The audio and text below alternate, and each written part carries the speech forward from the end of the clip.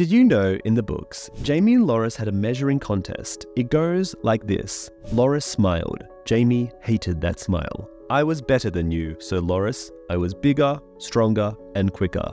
And now you're older, the boy said. My lord. Jaime had to laugh. This is too absurd. Tyrion would mock me unmercifully if he could hear me now, comparing Cox with this green boy. Older and wiser, sir. You should learn from me. As you learned from Sir Boris and Sir Meryn, that arrow hit too close to the mark.